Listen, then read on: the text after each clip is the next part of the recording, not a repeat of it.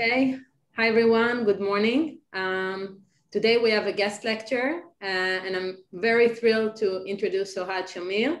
Ohad is a professor at the CS and Mathematics department, and he's also affiliated with the AI Center, and he's done some really exciting work on theory of deep learning, and today he's going to tell us all about it, or at least part of it. Ohad, please take it up. Thank you for joining us. This is some part of it. Sure. So thanks, Tali, for the introduction, for inviting me.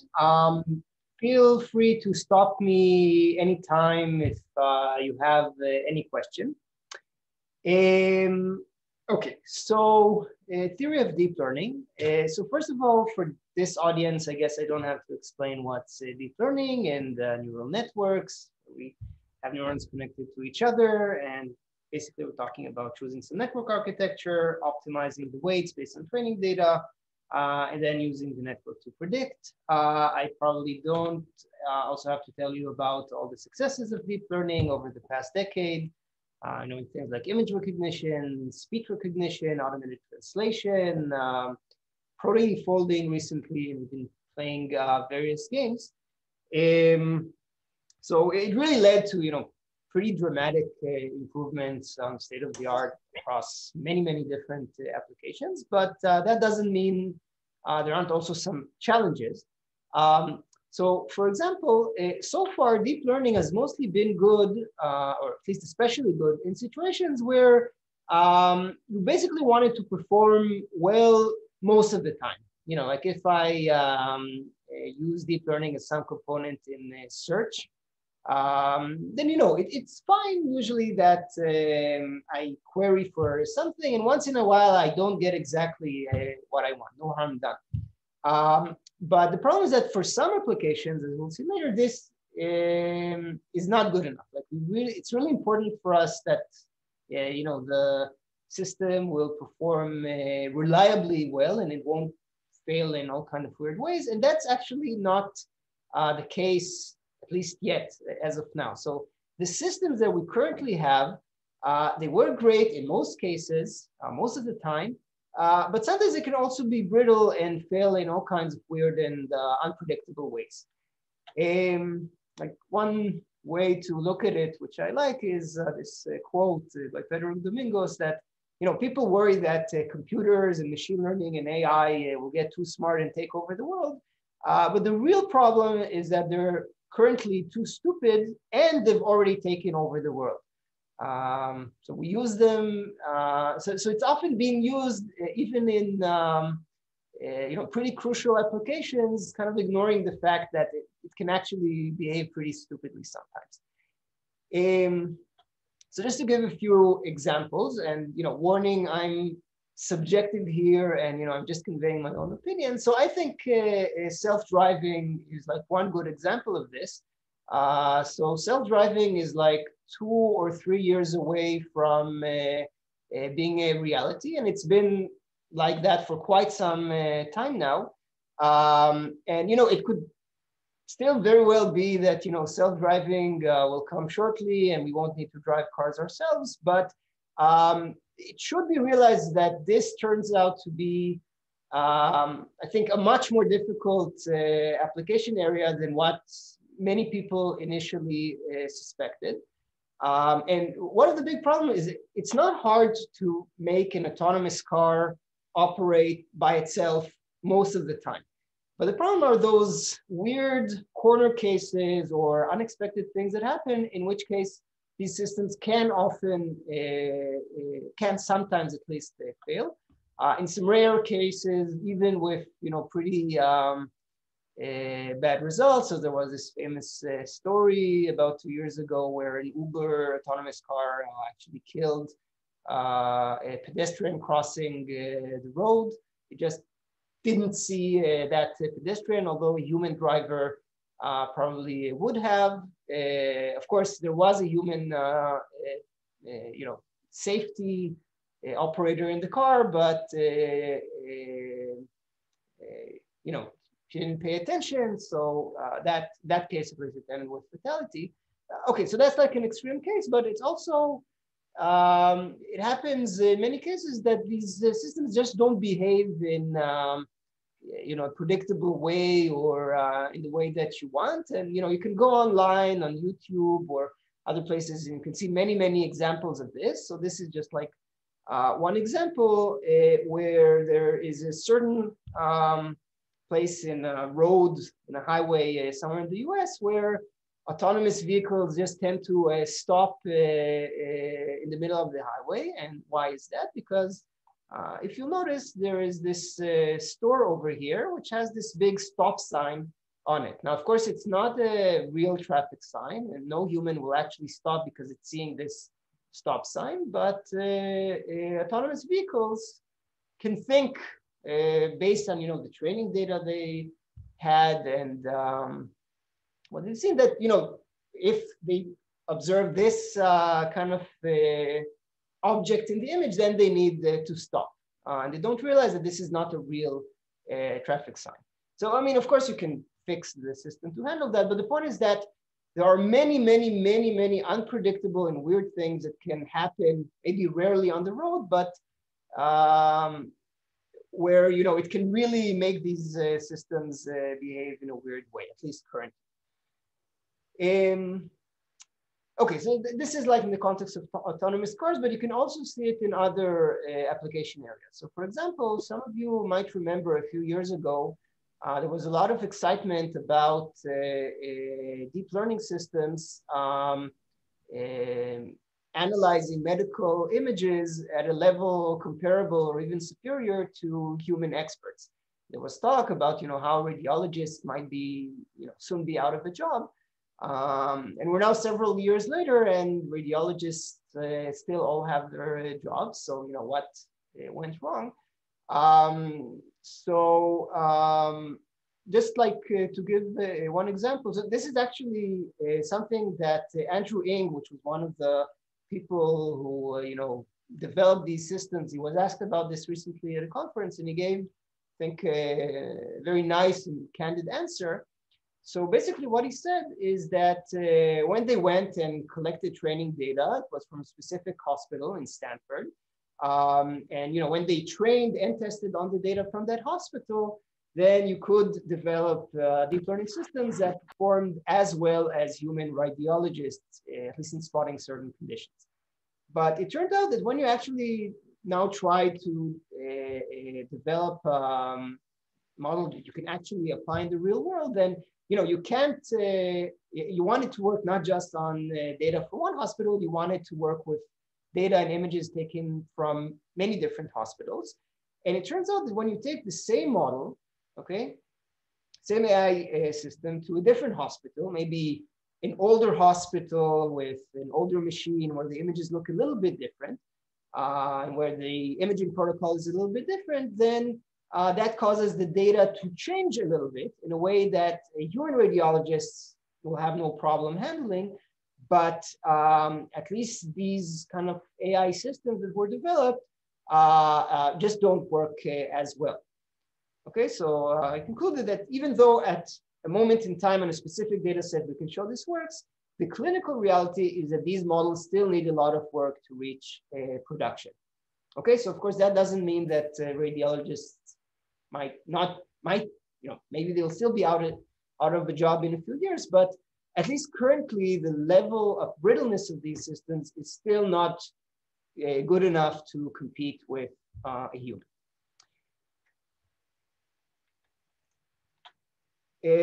Another example, which I'm assuming you already heard about in your course, is the adversarial examples. So just to give an example of this in the context of the previous slide. So I can take an image where the system very confidently says what's the object in the image. So here it's like an image of some skin growth, and you need to decide if it's a benign growth or like an actual cancer or tumor. And you can very easily take the image that say the system says it's benign, and then add just a little bit of noise to the pixels, so little that we as humans don't even see the difference. but you get an image where the system now very confidently claims that it's a tumor that has to be removed. So again, this is the kind of brittleness that we don't see with humans, and in certain critical applications can be very problematic. We don't want systems to fail in these kinds of ways. Okay, so that's like kind of one problem with deep learning, the current state of the art with deep learning. But there are also other issues. So for example, even in the areas where they work well, we don't really have any good understanding of why it works or when it works. I mean, there are a lot of, there's a lot of like rules of thumb and heuristics that tell us, you know, if I use this hyper network of this size, then this is good for this application. But it's not that we really understand, you know, why this layer has to be of this width, or why we need to do this kind of connection, or a different type of connection. You know, at least not in any kind of rigorous way. It's basically a result of a lot of trial and error and student gradient descent, and but you know, it's not really something that currently comes from some principled understanding of these systems. Now, a valid objection to this is that, you know, heuristics brought us so far with deep learning. I mean, what's wrong with heuristics? Why can't we just continue relying on heuristics? So, like, at least one thing you can argue about it is that, at least in the long run, maybe heuristics can only get you so far. You know, still the search space of all possible network architectures and all possible optimization methods is huge. And just doing trial and error and doing like random search in this huge space might, it might be difficult to continue with the kind of improvement rates that we've been seeing so far. So, you know, at some point, the law of diminishing returns will set in, and it might get more and more difficult to get the same kind of performance improvements. Maybe to give an analogy, you know, at least in the long run, trying to develop deep learning without any theoretical understanding, maybe it's a bit like trying to design and develop airplanes without any understanding of aerodynamics. So it is possible. So actually, a lot of the early developments in you know, heavier than air aircrafts and such in the 19th century was done without a theoretical understanding of aerodynamics. But nowadays, it's of course a crucial tool if you want to develop, you know, really good airplanes. And if we would have developed airplanes without aerodynamics, maybe we would get an airplane, but it will probably be, it won't perform as good as modern airplanes, and also it would have probably taken much longer, require much more resources. Now, it's not that, you know, even today, it's not that, you know, if you want to develop an airplane, you rely just on the theory of aerodynamics, and you just, you know, design it on a piece of paper. You still need to do a lot of experimentation, simulations, wind tunnels, and so on. But you do have some theory that at least guides you, tells you what are the kind of things that could work and couldn't work. And hopefully we might want to have something like that for deep learning as well. Okay, so after this introduction, motivating why we want to try and develop theory for deep learning, we're going to turn to the actual context of this lecture. So this is going to be kind of a broad overview and some vignettes on the current research being done in the context of deep learning theory. I should emphasize it's a very, very, very active field nowadays with tons of paper coming out. So there is no way I can cover everything in one lecture or even just in one course. So what I'm going to talk about is going to be very partial and subjective. Like, to be honest, it's probably heavily biased towards things I worked on in the past. And of course, any opinion I state is purely my own and should not be seen as like some official statement on behalf of the deep learning theory community. And again, I'm reminding you, if you have any questions whatsoever, feel free to stop me at any time. Okay.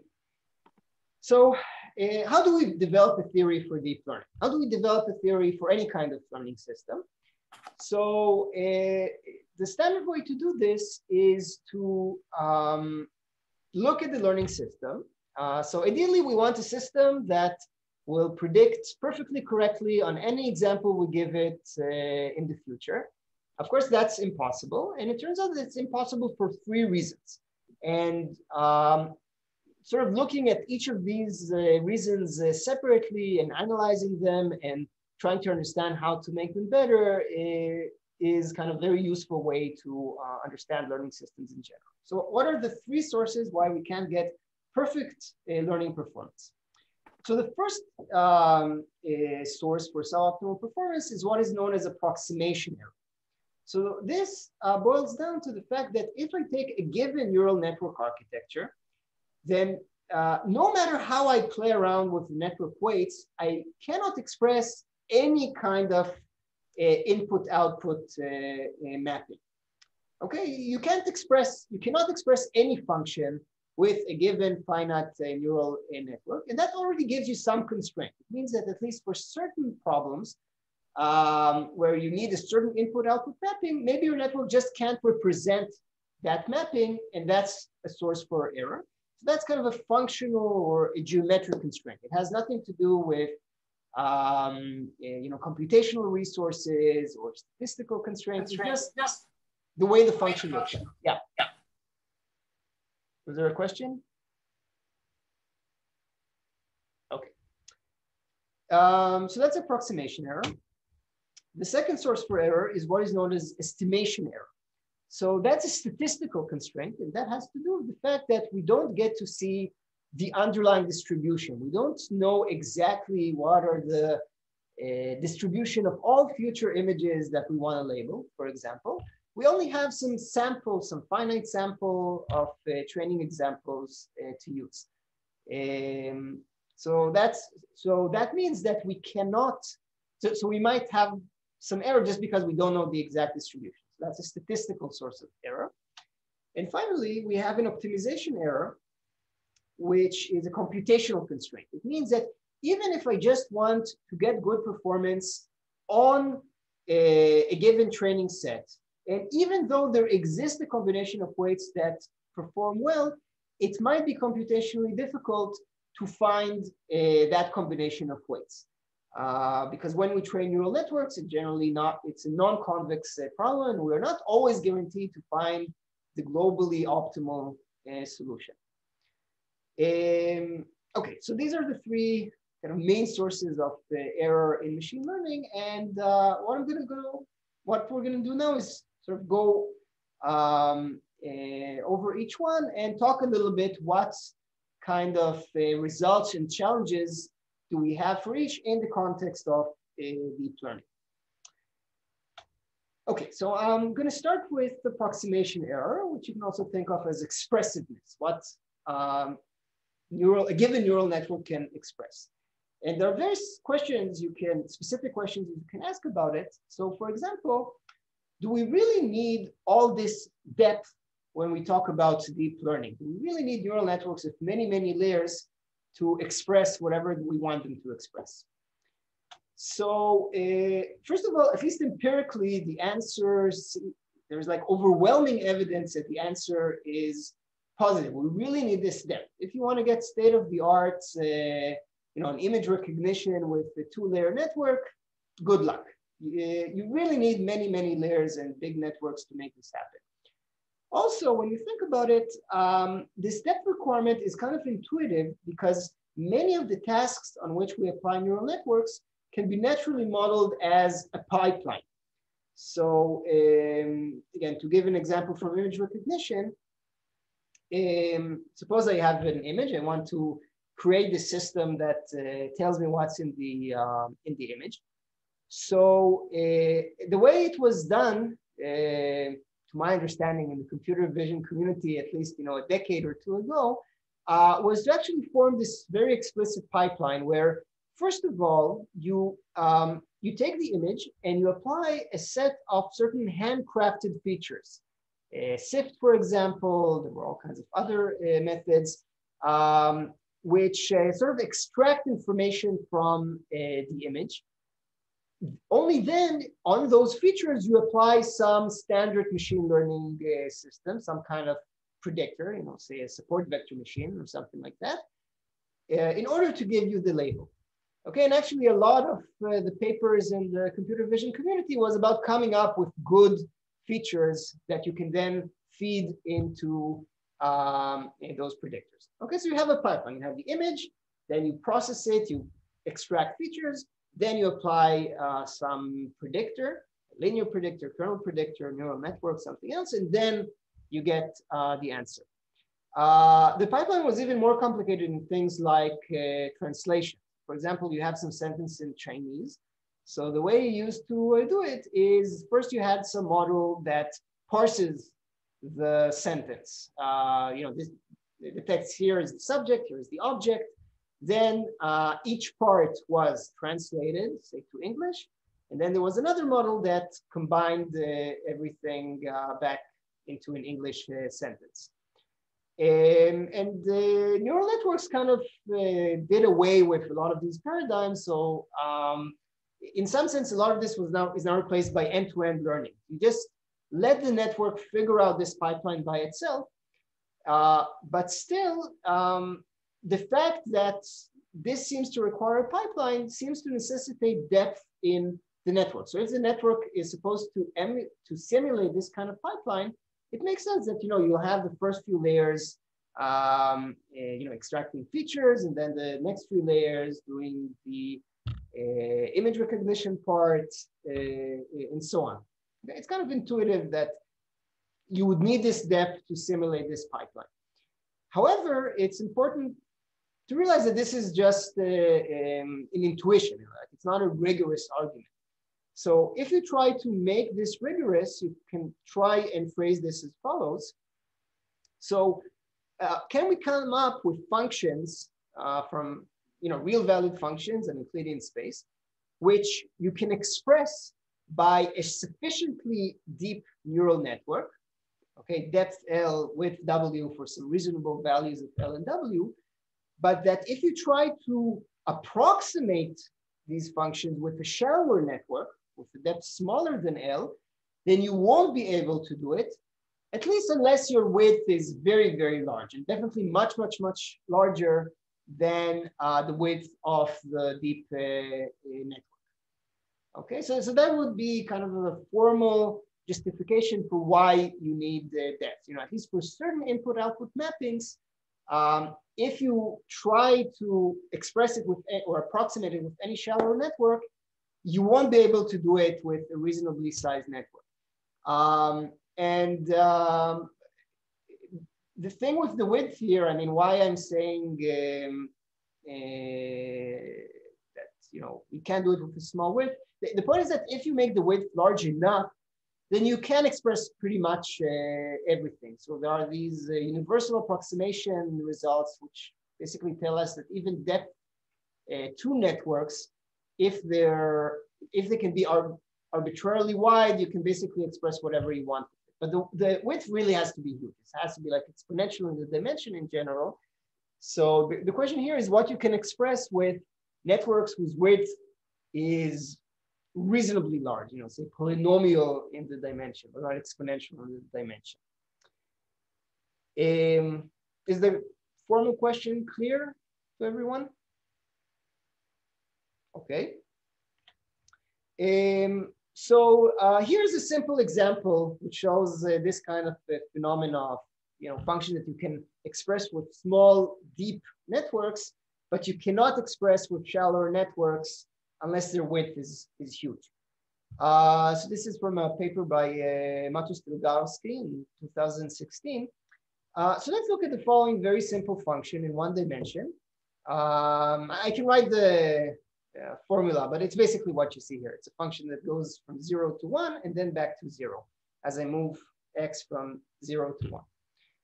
Okay, now what happens when I take this function and I compose it with itself? Okay, so this function goes from 0 to 1 back to 0. So that means that if I compose the function with itself, I really get like 2 images of this function. So you can either think about it for a minute or just believe me that you compose it with itself, you get these 2 bumps. Okay, now suppose I compose this function yet again. Then what do I get? So this function, f composed with itself, I go from 0 to 1, back to 0, again to 1, again to 0. So composing this again with f, I'm going to get a function now with 4 bumps. And if I compose it again, any guesses how many bumps I'm going to get? Okay, so 8. Okay, so, and if I do it again, I'm going to get 16.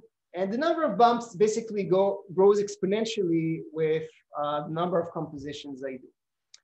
Okay, so what does this tell me?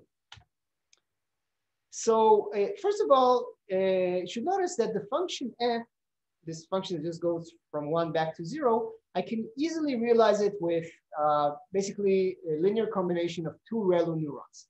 Okay, one gives me the up part, and the second one gives me the down part. Now, I can just compose, I can express the composition of this function with itself k times by a depth k network where the width of each layer is 2. Okay, I just take that single layer expressing f and putting it stacking it one on top of the other. Okay, just k copies of the same layer.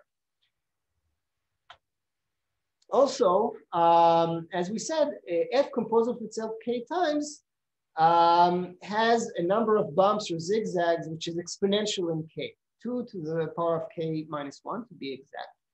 And that's a function which is composed of 2 to the k linear pieces. And it has a structure such that you cannot approximate it well, this with respect to uniform distribution on 0, 1, by any kind of piecewise linear function with much less than 2 to the k pieces. So I'm not going to give you a formal proof of this, but it should be kind of intuitive. This function goes up, down, up, down, up, down many, many times. And if I try to approximate it by a function that can change only a few times, I won't be able to approximate this function too well. Okay? The final piece we need here is to realize that if I take a ReLU network of a given depth and width, so it's a piecewise linear function, and it can only express w to the Lth power linear pieces. So again, I'm not going to show you the proof, you'll need to believe me, but basically if the depth is not too large, the width is not too large, there are only so many different linear pieces you can express.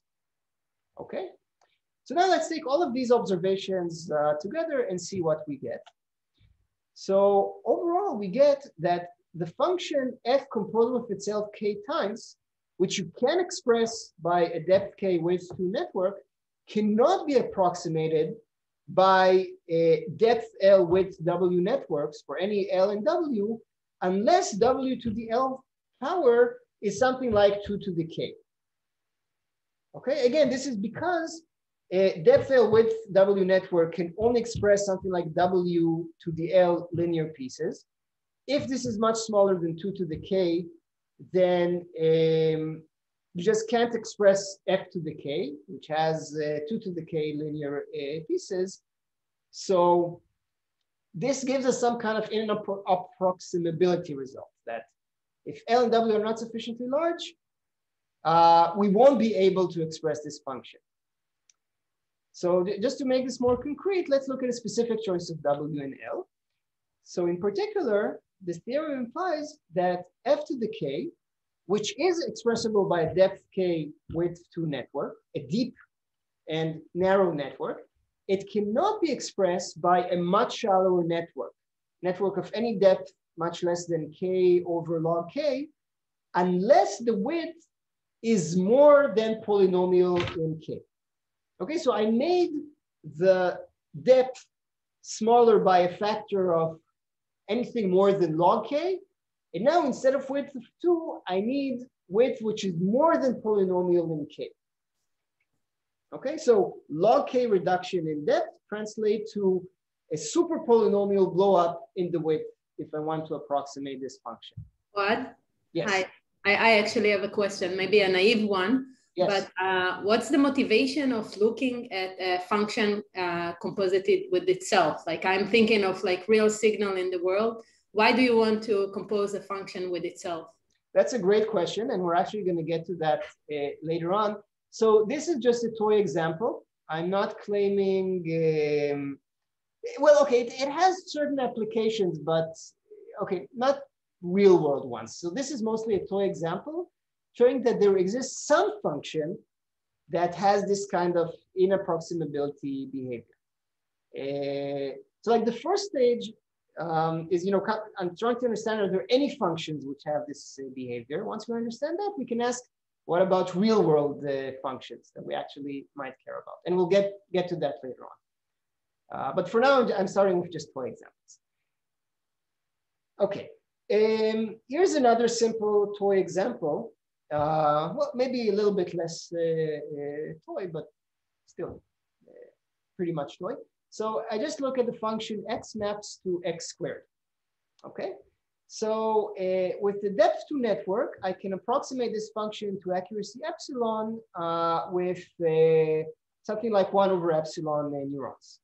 So for Rayleigh network, I can never express this function exactly because it's like a smoothly changing function, and for Rayleigh network, you can only express piecewise linear functions. But with something like 1 over epsilon neurons, you can have like a function with 1 over epsilon linear pieces, each of width epsilon, and that would approximate this function up to accuracy epsilon. So this is for a shallow network. But if you allow deeper network, a slightly deeper network, something like log 1 over epsilon, then it turns out you can approximate this function to accuracy epsilon with both depth and width log 1 over epsilon. So in terms of the total number of neurons, you need a much smaller number of neurons compared to a shallow network. Okay. And just to briefly explain the idea, so how do you express this with log 1 over epsilon neurons?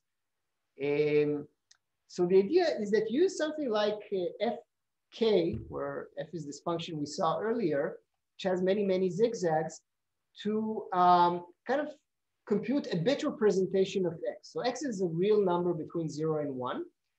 And fk, something like fk, which oscillates 2 to the k times, I can use in order to extract the kth bit of x. And I can do it for k equal 1, 2, 3, and so on.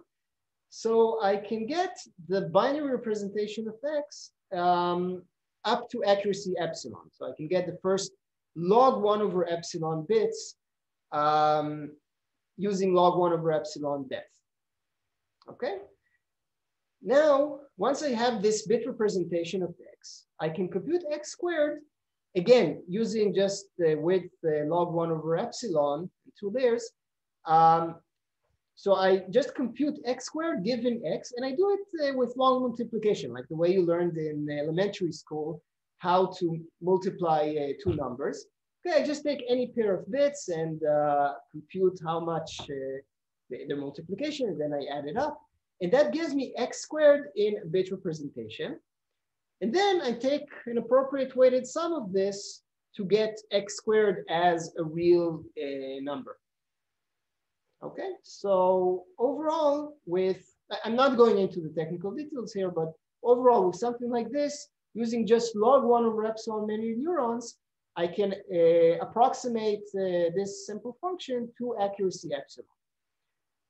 Even though, again, if you force a shallower network, then you need the width to be polynomial in 1 over epsilon. Okay, so again, you have this kind of trade-off then between depth and width.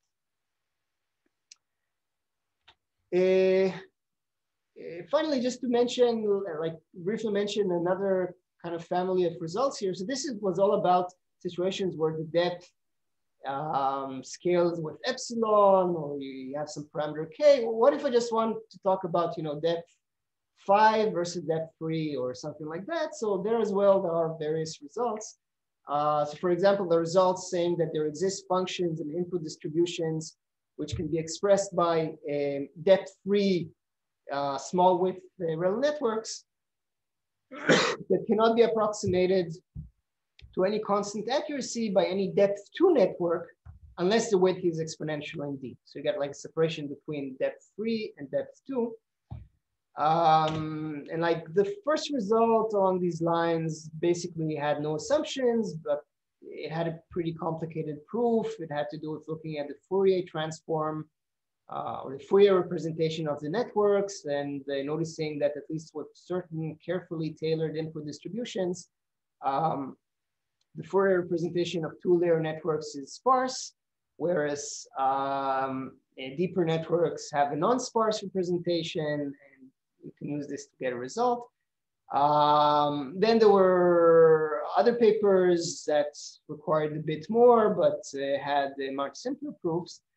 Anyway, so there are a bunch of results for depth 2 versus 3, but for higher depths, it turns out that like we don't have a very good results, and there are also good reasons for it, because it turns out that if you try to prove these separations for depths much larger than 4, there are connections between this and various hard open problems and computational complexity.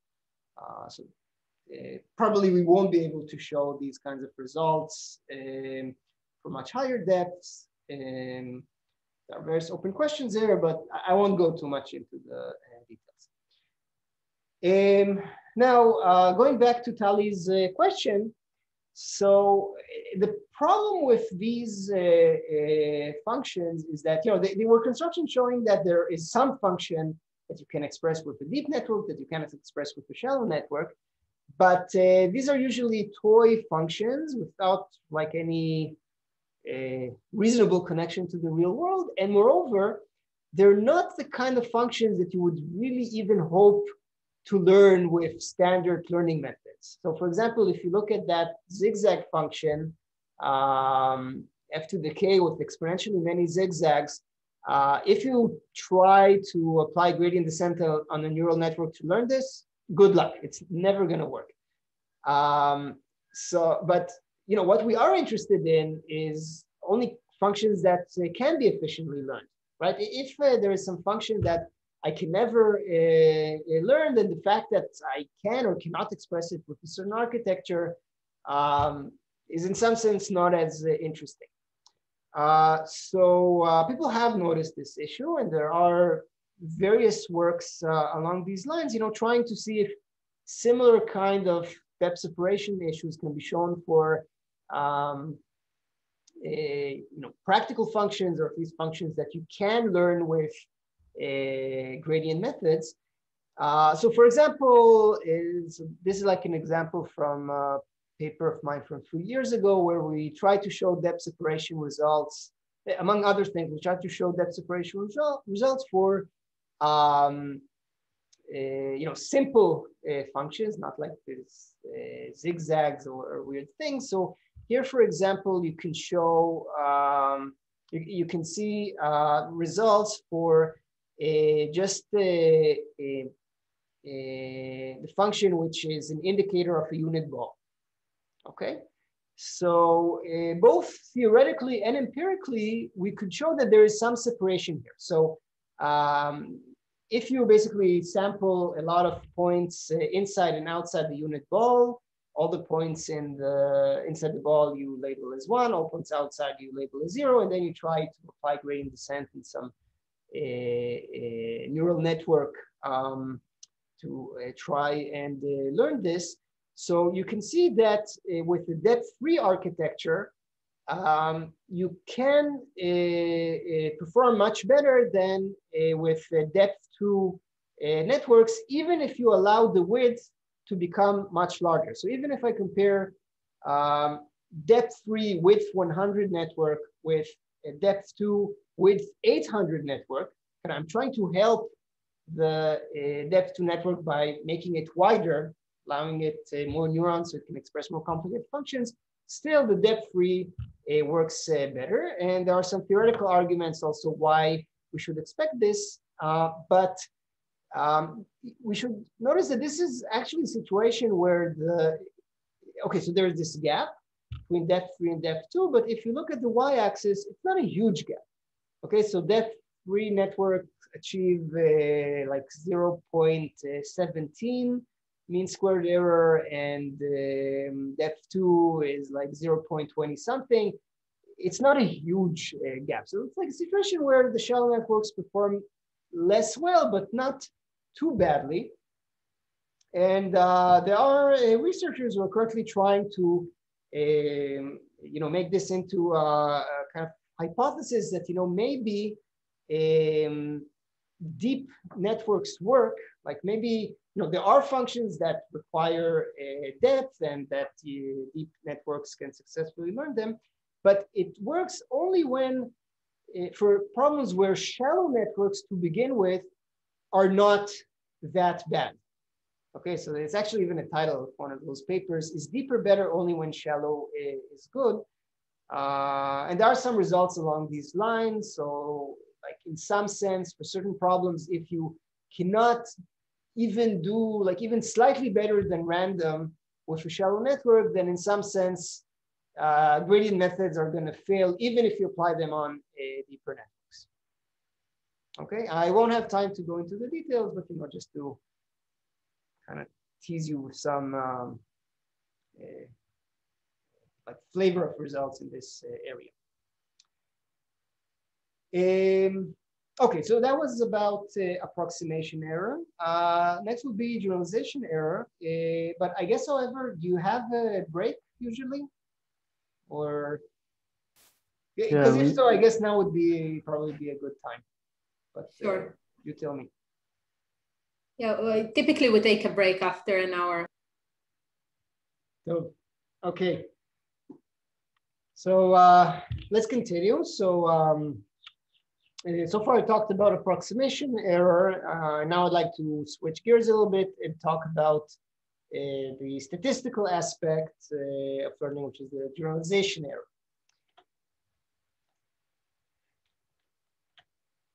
Okay, so what's kind of the classical approach to explain generalization in machine learning? Like, how come I train some learning system and I get something that would be good, not just in the training data, but also on new examples that comes from a similar distribution. So the formal, so formally it goes as follows. So I'm assuming that the algorithm picks a predictor from a certain class of predictors H. So say fix a neural network of a given architecture, and you look at all possible ways to choose weights for this network. And then we prove that this class of predictors H satisfies what is known as uniform convergence. So what it means is that with high probability over the training set, the difference between the average loss or error over the training set and the expected error with respect to a future example sampled from the same distribution. So these two quantities are close to each other, and they're close uniformly over every predictor in this class. Okay, so saying this a little bit differently, it's a situation where I get this training data, and no matter what kind of predictor I try to apply, the performance on the training data and on future examples is going to be similar. If that is the case, then just going ahead and minimizing the training error over the training data will also give me something which is good on future examples. Because no matter which of the predictors in H I end up learning, the training error and the test error are going to be similar. Okay, is that clear to everyone? It's like an important basic concept here. So it's important for me that people understand this. Okay. Okay, so when you have uniform convergence, if you can prove this property, then just doing empirical risk minimization, just trying to minimize the training error, will end up in finding nearly optimal predictors in H on future examples, and you will be able to generalize well. So this is like a classical approach, which works very well for simple predictors such as linear predictors or kernel predictors. However, when you try to apply this approach for neural networks, things get much trickier. So, and I'm going to go a little bit into more detail on each of these bullets. So first of all, although we can prove uniform convergence bounds for neural networks, they tend to be very loose. And not just numerically, not just that, you know, the numerical factors are wrong or something like that. Like even qualitatively, in some sense, it doesn't seem to give us the right explanation for why we are able to generalize with neural networks. And in fact, there has been a line of works recently that argue that in some sense, uniform convergence might not even be the appropriate tool to explain why neural networks generalize, even though it's almost like the only generic approach we have to explain generalization in learning theory. There are several arguments along these lines and possible ways to answer them. I'll go a little bit more into detail later on. But first of all, what are the kind of uniform convergence results we do have for neural networks? And just for simplicity, I'm going to focus here on depth K networks, which are feed forward. Okay, what's known as a multi-layer perceptron, no skip connections or convolutional layers or anything like that. So the parameters are just the weight matrices W1 till WK. So what kind of uniform convergence? So I pick this kind of neural network with certain size of matrices W and a certain number K for the depth. What can I say in terms of uniform convergence? So first of all, there are these very generic uniform convergence bounds which depend on VC dimension bounds. So for those of you who don't know, VC dimension is a certain combinatorial quantity for a predictor class that can be used to derive uniform convergence bounds. If the VC dimension is small, then you have good uniform convergence. So you can prove a bound on the VC dimension of this kind of network, and that roughly scales with the overall number of parameters in the network. However, that's probably not a very good theory to explain why we generalize in neural networks, because in practice, the networks are not small. They tend to be very large, and the larger you make them, the better seems to be the performance and the better seems to be the generalization. So, you know, based on these, just like VC dimension theory, we would argue that you pick a network that is too large, you would overfit, but this doesn't seem to be the case. Okay, so we don't have just VC dimension bounds. We also have all kinds of other tools in our arsenal. Sometimes called scale sensitive bounds.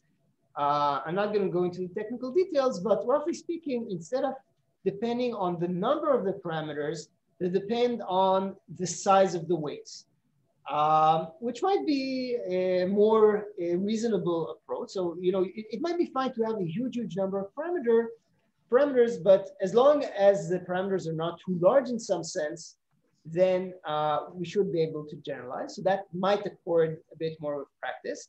The problem that we have here is that there is no consensus yet on what is like the right way to measure the size of the weights, because it's not just one number, it's many numbers across several matrices.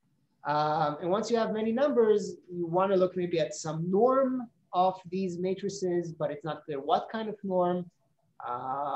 You know, there are many norms you can define: spectral norm, Frobenius norm, Schatten norms, and you can get various results with various dependencies of these norms, but it's not yet clear what is the right measure. And can I have a question? Yes, of course. Sorry for this, maybe it's basic, but what do you mean by uniform convergence? Yeah, so I'll go back once, 2 slides. So uniform convergence is a phenomenon. When you look at a certain class of predictors, where the training error and the test error are going to be more or less the same, no matter what predictor you try. So for example, fix a neural network architecture. So my predictor class might be all possible ways to choose the weights. So every choice of the weights corresponds to a different network. So uniform convergence would be a situation where no matter what weights you try, the train error and test error of the network, they're going to be similar. If you have this property, and you have to work hard usually to prove this property, but if you have this property, then that justifies just minimizing the training error, and because uniform convergence will ensure that your test error is also going to be nearly minimal.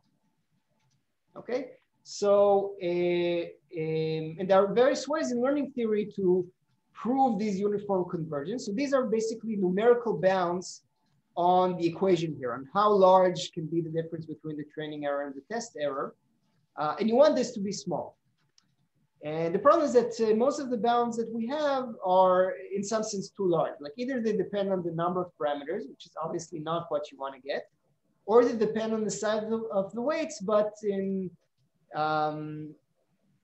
like a weird way, either a way that is not clear if it's the right way to measure the size of the weights or not.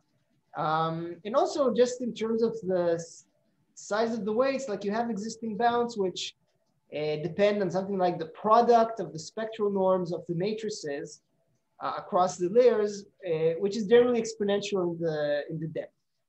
But so, you know, this would seem to suggest that deep networks should not work, that they should overfit horribly, and this does not seem to be the case. In practice, depth is not that harmful, and this is like an aspect that these kinds of uniform convergence bounds still are not very good. I mean, there's a lot of work about it and improvements, but as of now, this is still a certain obstacle that we need to overcome. We know that these kinds of product of norm dependencies are necessary in some worst case sense, but it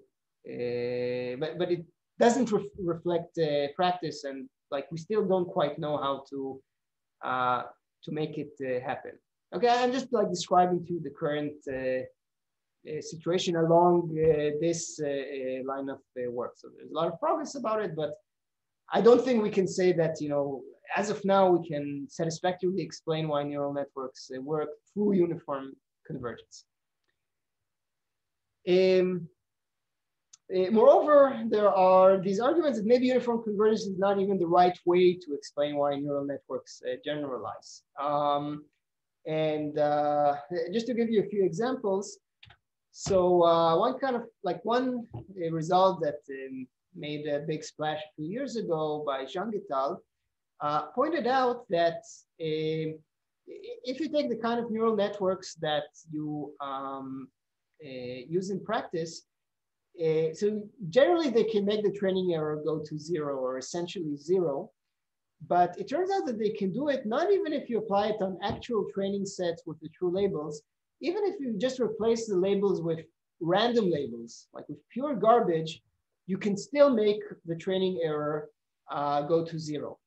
And this is like a classical situation of overfitting. Like you have data with random labels, so like no learning system will be able to get good test error. Labels are just random.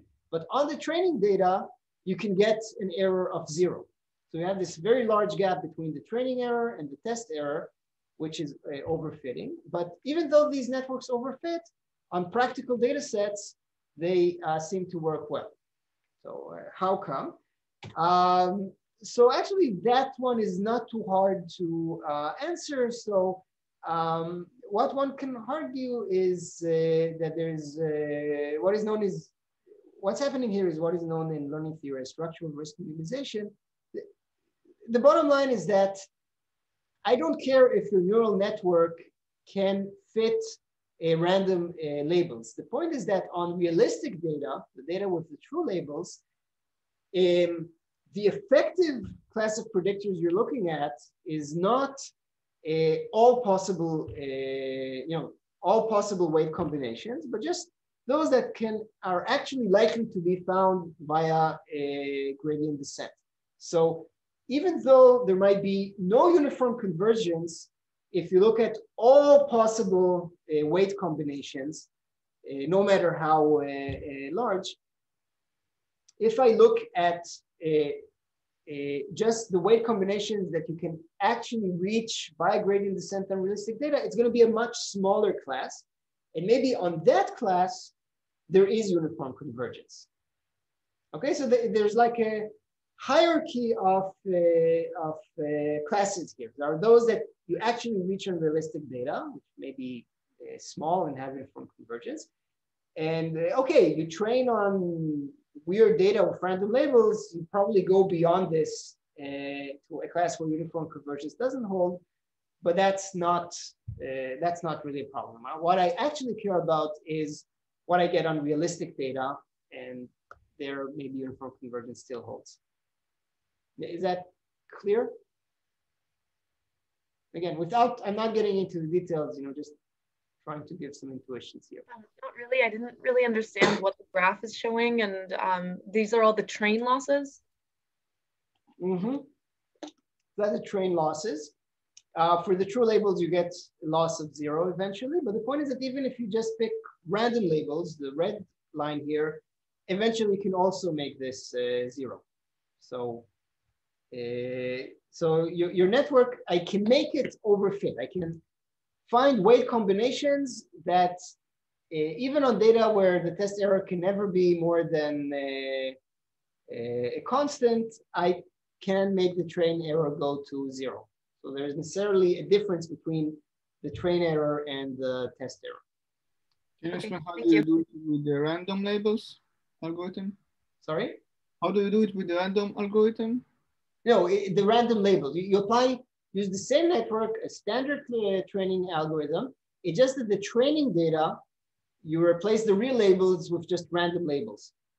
And even though it's completely random, there is no statistical relationship between the labels and the inputs. The network still can achieve 0 training error. Does it mean that the network memorizes examples? Yeah, it just memorizes. It's pure memorization. There's no other way you can make the training error go to 0. You can basically memorize these random labels. Okay. Okay. Probably won't have time to go over everything here, but again, just to give like some high-level ideas. So there was also like a more serious challenge more recently where by Nagara Khan and Coulter, which argued that uniform convergence in some sense is unable to explain transition in deep learning, even if we focus just on the predictors likely obtainable by the algorithm. So if you can just look at the predictor class of predictors that are actually likely achievable by gradient descent, even there you can create situations where there's a large difference between the test error and the training error. So in some sense, uniform convergence doesn't hold. For that as well, there are various responses. So like they created these situations where the training error is large, but the test error is small. But this is not really the situation we usually care about. We're more worried about the reverse situation where the training error seems to be small, but the test error is large. And if you focus just on predictors which achieve a low training error, then uniform convergence does hold in some cases. There were also some other explanations. So again, I'm not going to go into the details, just like to point out that there's this ongoing debate on whether uniform convergence can explain generalization in deep learning or not. There are also other situations where you might have label noise, so the test error can never be below something, yet predictors that make the training error 0 still work rather well. Another related challenge is this phenomenon known as double descent. So many of you who took like Machine Learning 101 probably heard about bias variance trade-off, or basically this concept that as you make your predictor class larger and more complex, you can make the training error smaller and smaller and smaller, but at some point you're going to start overfitting. And there is this sweet spot where the test error is minimized. Like you want to pick a predictor class which is large, but not too large, so you won't overfit. But it turns out in many cases, especially related to deep learning, but not only, you have a more complicated behavior. So you have a situation where the test error goes down as you make your predictor class more and more complicated. Then it goes up to some a threshold. And when you continue, then actually it goes down again. So sometimes actually the best thing to do is to make the complexity of your class very, very large, like much larger than what classical theory would tell you. Regarding this, so first of all, I should point out that it's not really quite new. I mean, there's a lot of excitement around these things in the past 2 years, but actually it's a phenomenon that was observed in other contexts much earlier than that. And the current situation here is that we can't explain why you have this kind of double descent or like not seeing any overfitting in various distribution specific settings. So, you look at a linear regression with Gaussian inputs where the Gaussian input distribution has a certain structure, then you can show that you get this kind of double descent or this kind of non-overfitting behavior. The problem is that these are still rather specific. Like we don't know as of now how to show why this happens under kind of general conditions. We could just isolate specific study cases where we can prove that this thing happens. But we still don't have like a general theory, I think, for explaining why this should happen in general. It's not that the complicating factor here is that it's not really something that always happens, right? There are learning problems which accord with the more classical theory where you have just, test error that goes down and then up without another double descent. But still, it seems that there is this general class of problems which have this behavior that we haven't quite identified yet. Another hot topic related to generalization error, or more precisely the intersection between generalization and optimization, is what is known as implicit bias. So there is this thesis that even if you don't do any kind of explicit regularization to help you generalize, if you just run training algorithms as is, at least the standard ones, gradient methods, their dynamics are such that they lead to networks which automatically tend to generalize. So even though you're not explicitly forcing the learning system to generalize well, the dynamics of the training algorithm automatically ensures that you will. And just to give some examples, so if you look at exponentially tailed losses, for example, logistic loss or cross entropy loss. So for example, if you look at linear predictors, without any kind of regularization, we can show that gradient descent would converge to a max margin solution. So a predictor which maximizes the margin or the distance from the training examples, which is a situation where we know very well that generalization occurs. This results of similar flavor has also been shown for neural networks. So for example, networks that satisfy a certain homogeneity property, think about ReLU networks, for example, they converge to not necessarily the optimum of the max margin optimization problem, but what is known as a KKT point. So you can think of it very roughly as some kind of a local optimum of the problem, or something at least that you would hope would be a decent minimizer of this max margin optimization problem. For squared loss, the situation is a little bit trickier. So linear predictors converge to a minimum norm solution in general, which again, we know we have good explanations why a minimum norm solution will generalize.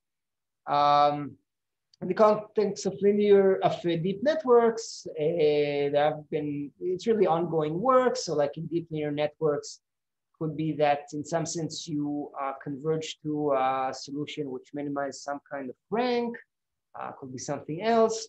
On the other hand, there are also impossibility results. For example, even if you look at single ReLUs and the squared loss, you cannot really characterize their implicit bias, although you can characterize them approximately. Again, I'm not going into any details, just giving you some high-level points. Okay, any questions about generalization error before I move to optimization error?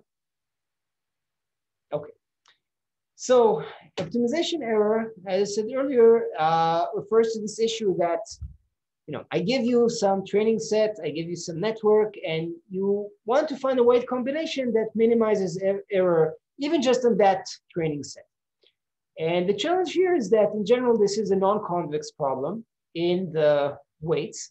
A non-convex function cannot be optimized in general. So if I look at the optimization landscape, how this function looks as a function of theta, of the weight parameters. So it doesn't look like, some bowl with, one nice global optimum. It looks more like a complicated mountain range when you have valleys and you can get stuck at locally optimal, like bad local minima, which are not global minima. However, a very simple local search methods, basically gradient descents, seem to learn these networks quite well. And the big question here is why? Why, despite the non-convexity of the problem, we managed to train these networks? And there's a lot of many works along these lines. If I maybe roughly try to categorize them to two categories, I can say the following. So first of all, there are positive convergence guarantees to a global optimum for non-convex problems if you're willing to assume a lot of structure. Like you take a very structured non-convex problem, for example, principal component analysis or phase retrieval, or if you try to learn a single neuron. So for these problems, we can show pretty good results that your gradient descent will converge to a global optimum in general. But of course, this is still nowhere near practical state-of-the-art neural networks. There are also kind of generic conditions that ensure convergence to a global optimum, even though you have non-convexity. So you can talk about stuff like one-point convexity or what's known as a PL condition. I'm not going to the detail, but so these are situations where you can still show convergence to global minimum, but you need a lot of structure to ensure that these conditions hold. Alternatively, you also have results that work without any structural assumptions, but they don't guarantee convergence to a global optimum or even a local optimum.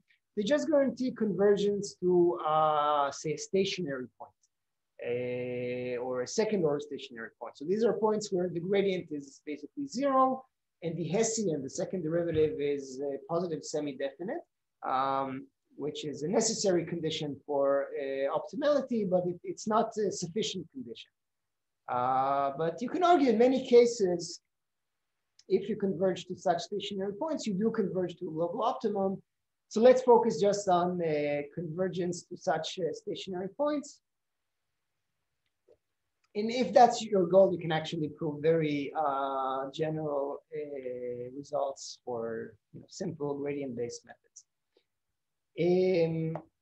Besides these, there are also results which don't really talk about the convergence of some algorithm, but more about geometric properties of the optimization landscape. So for example, maybe under certain conditions, every local minimum is global, or maybe any local minimum is not too bad.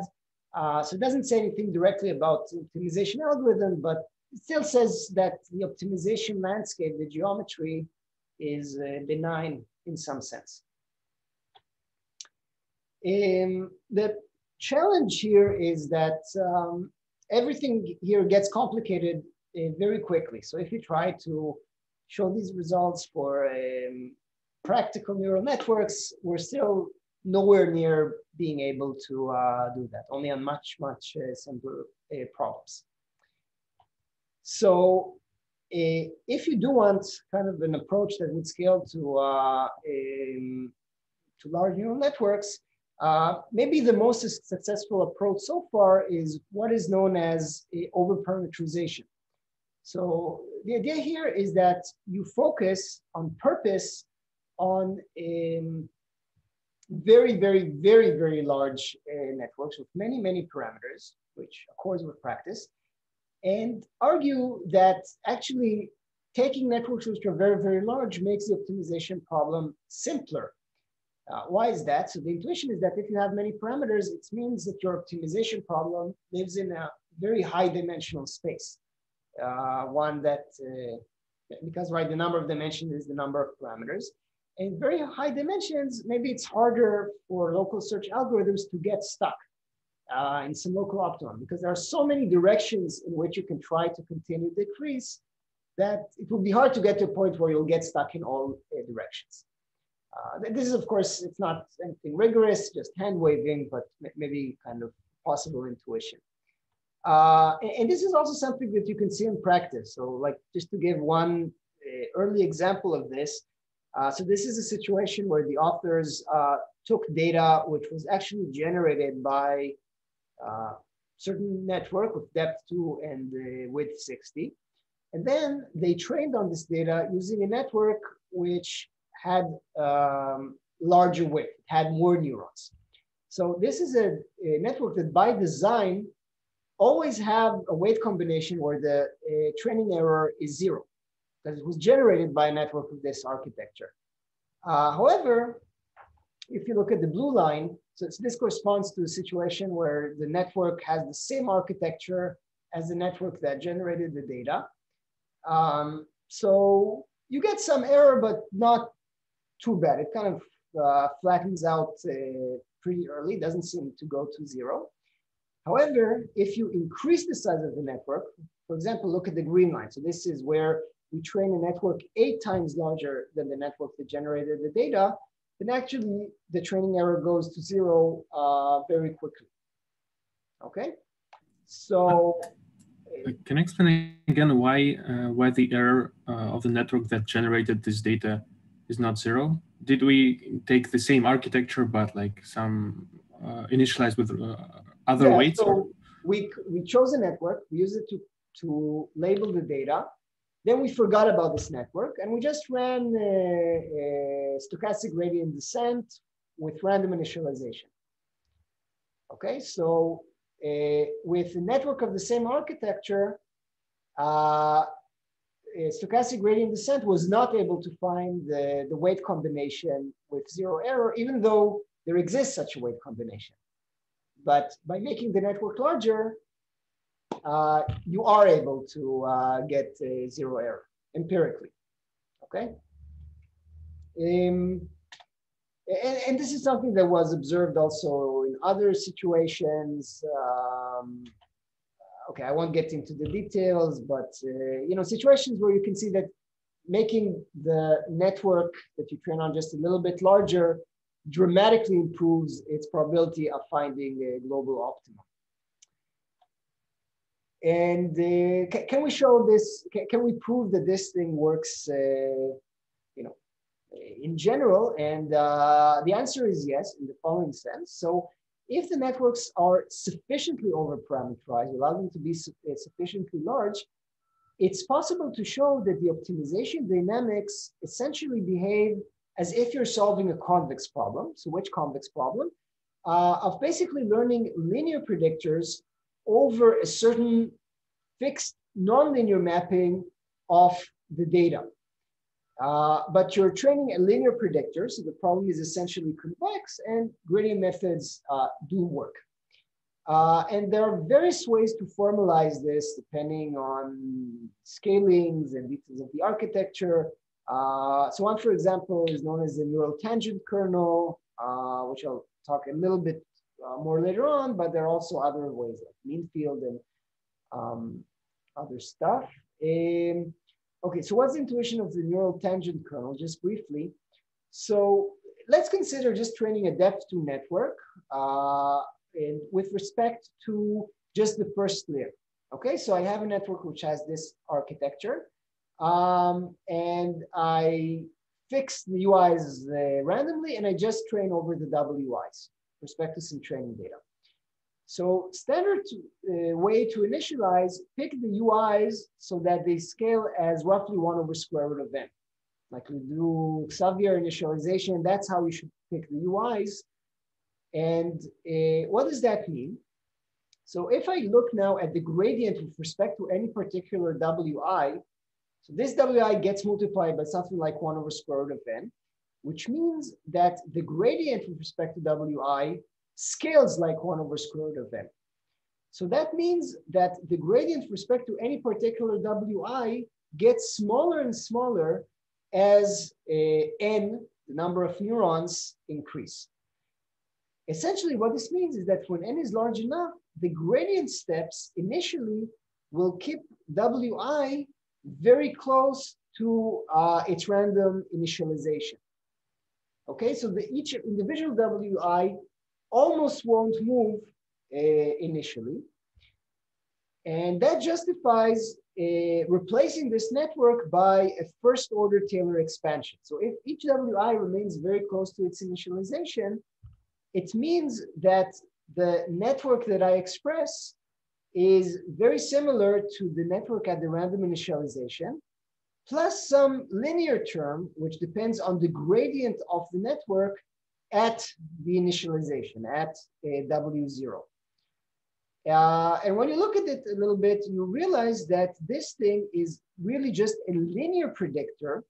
Okay, with respect to W, it's linear in W, because it's just an inner product of W with some kind of gradient that depends on X and the initialization, but it doesn't depend on W.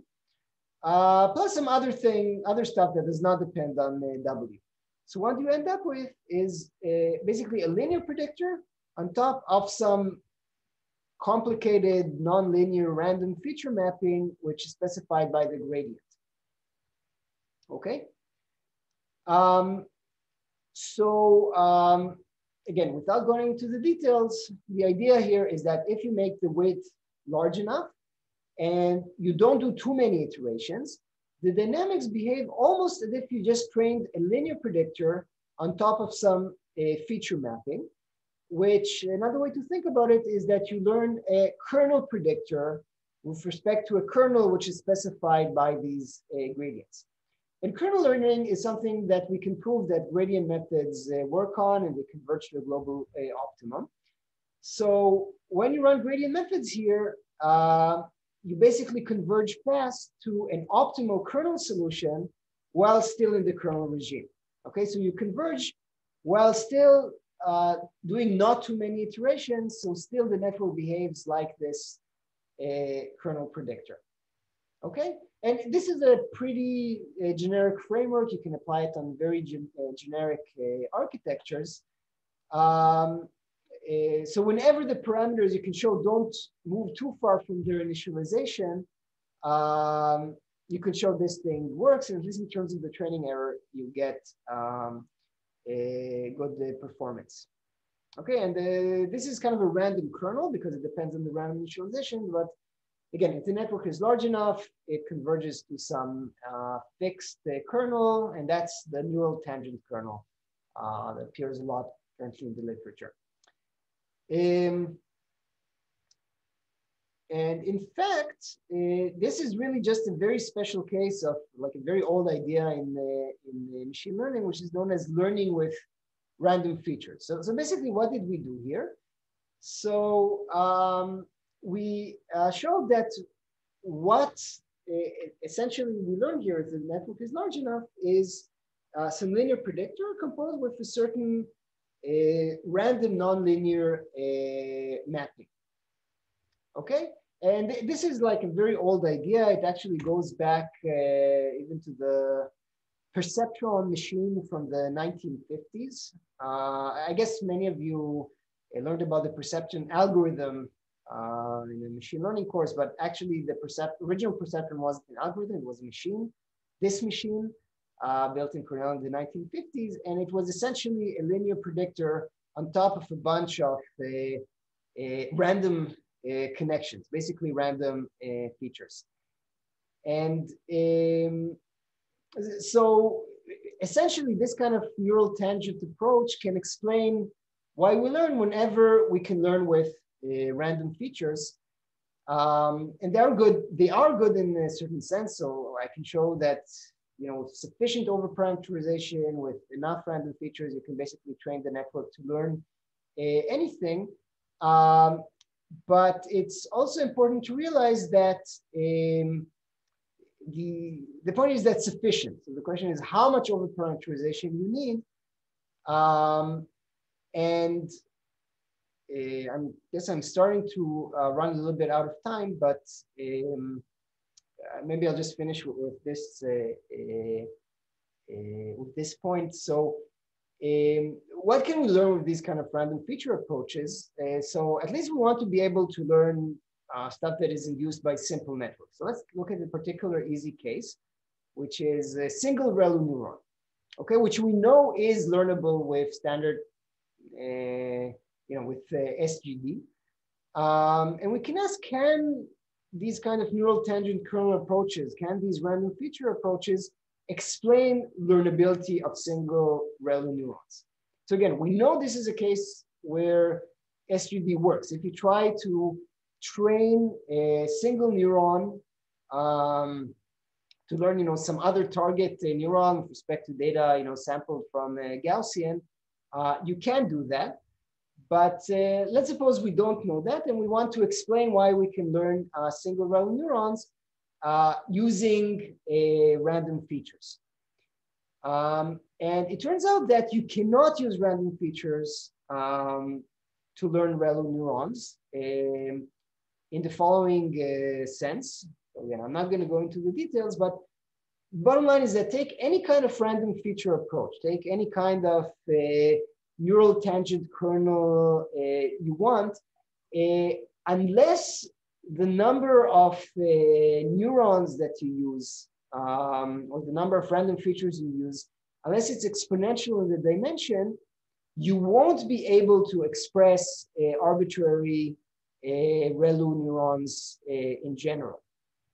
Okay, so it's not that something like neural tangent kernel can't explain learning ReLU neurons, but the amount of overspecification you need would be ridiculously large. It would be exponential in the input dimension, which does not correspond to practice. In practice, we can learn a single ReLU neuron even with just like one neuron. We don't need exponentially many neurons. So you can say that at least as a scientific theory, random features can't explain learnability of even small networks or even of single neurons. And when you think about it, it's kind of intuitive because like the whole way these approaches work is to argue that you look at situations where the network is kind of fixed at its random initialization, and you just play with the weights on top. You just learn a linear predictor on top of some fixed nonlinear mapping, and that kind of ignores the whole representation learning aspect of deep learning, right? Like the whole point of deep learning that you have many layers, and the internal layers can adapt and kind of learn the appropriate way to represent the data in a way that is useful for the layers on top, and random feature or neural tangent kernel approaches kind of ignore this whole thing. But look at a regime where, in some sense, all of the layers are frozen. So it's useful for some things, but it doesn't really capture the presentation learning aspect or the practical dynamics that we see on a reasonably sized neural networks. So a lot of current research is trying to show similar positive results, but not for networks which are hugely over-parameterized, but networks which are more moderately over-parameterized. But then it no longer behaves like a kernel or a random features, so things get more complicated. And I won't have time to talk about the proof ideas, unfortunately, but feel free to look at the slides later on.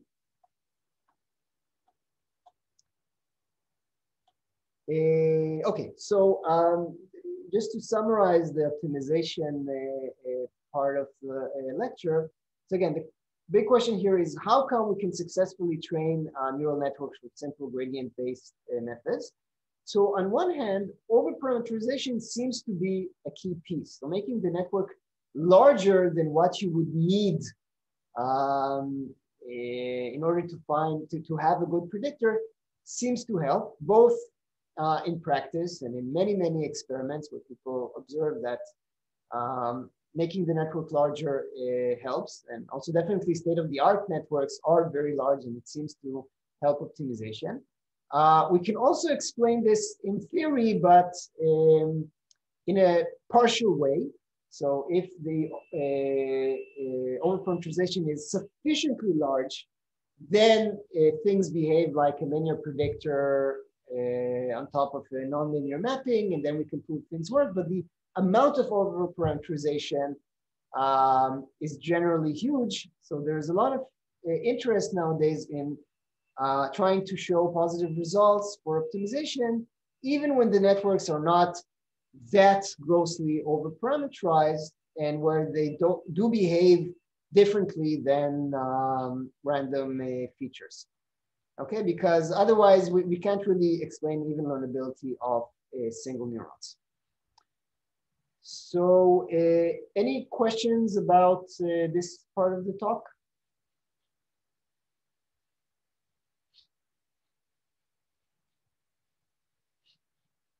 Okay. So that basically concludes the lecture. So again, I only talked about, just like kind of gave you a few vignettes of the kind of ongoing research that is going on, and only at a high level. There is much more than what I can put into one lecture, but again, roughly speaking, we still have many, many things we don't understand about the theory of deep learning, but progress is being slowly made, both in terms of expressiveness, what kind of functions can networks express, and what kind of architectures you need in order to express them. In terms of generalization, how come neural networks generalize well, and how is it connected, for example, to the kind of algorithms that we use to train them? And finally, just in terms of the optimization error, how come we manage to get very small training errors on a very non-convex problem with simple methods? And what kind of principles might be used in order to explain that? So that's it. Thank you very much.